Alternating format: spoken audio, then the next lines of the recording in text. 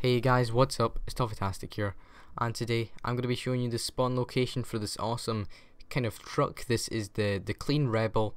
It's a really nice car, and the spawn location for it will be coming up in a second.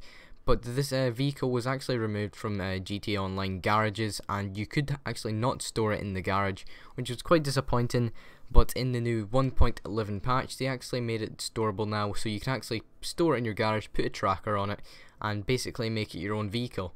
So as you've seen there, the spawn location is kind of down near this beach area, and if it doesn't spawn for you the first time, I recommend keep joining new sessions and make sure it's around about daytime, kind of midday. That always works the best to spawn these kind of vehicles. And also, if you're looking for another vehicle, this place actually does spawn the Rusty camper van, the Dundee, and also a clean surfer camper van. So it's quite cool. It actually spawns quite a bit of vehicles too.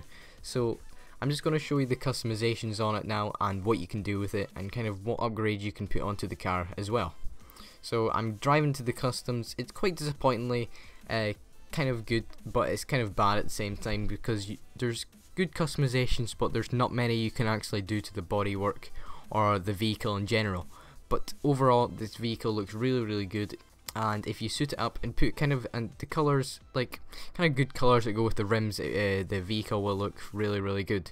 So as you see here, I decided to put a blue license plate and actually decided to put a blue kind of color to the car, just a kind of racing blue, which looks really nice. And the primary color is actually the kind of the whole body, and the secondary is the Rebel 4x4 decal on the side. And for the wheels, I actually decided to choose some kind of quite cool looking wheels. I actually decided to choose the Carbon Inferno. It looks really nice, and I decided to make the wheels kind of go with the color of the whole body too. Kind of chose a blue with that too.